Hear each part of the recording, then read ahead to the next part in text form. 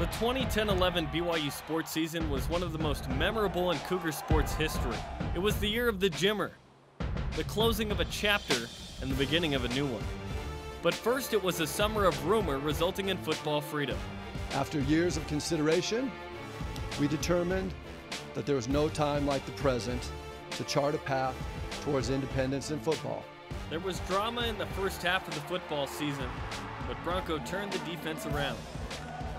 When Jake was handed the keys to the offensive car, he drove it fast. A New Mexico Bowl blowout left us feeling great about a 7-6 season. Women's soccer won the Mountain West Conference tournament title while providing yet another season of packed stadiums and impressive performances on the pitch. The Harriers did what the Harriers do. Then came Jimmer.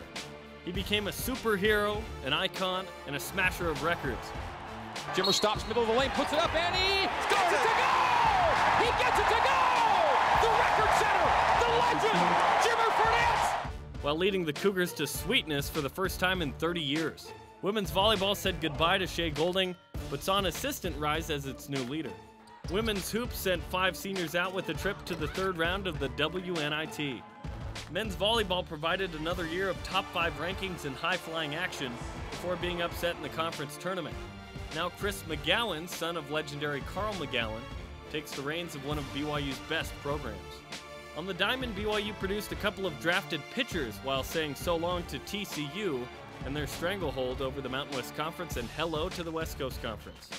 One of BYU's best women's programs turned in another NCAA regional and now prepares for the Western Athletic Conference next season.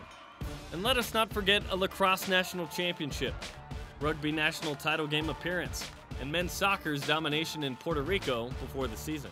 Can 2011-2012 possibly top what last season gave us? The heroes, villains, locales, and scores might change, but the storyline remains the same. Tradition, spirit, and honor. The next group in line. Excellence across the board. Cougar Nation will be watching.